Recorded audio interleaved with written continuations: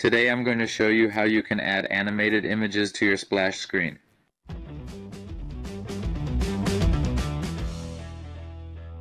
What you must do is to go to the settings of your application, and in the splash screen part, you must select the Lotus category. Select the Lotus that you like the most and click on Select.